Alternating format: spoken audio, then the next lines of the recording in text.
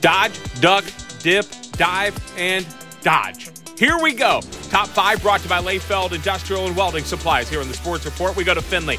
Khalil Luster in front of the Findlay bench, way downtown, boom.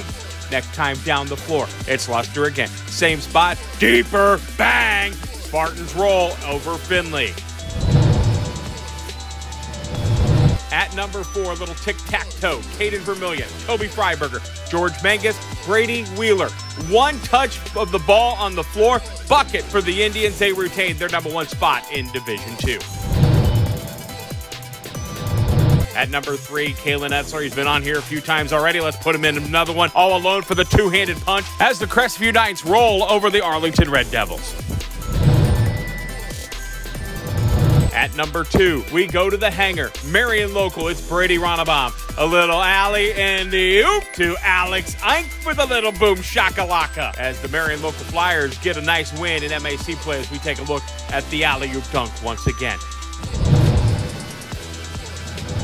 And at number 1, we go to Arlington. Time running out in the quarter. Bryce Gass, 50-foot heave, bullseye! And that is your latest Layfeld Industrial and Welding Supplies Top 5 on the Sports Report.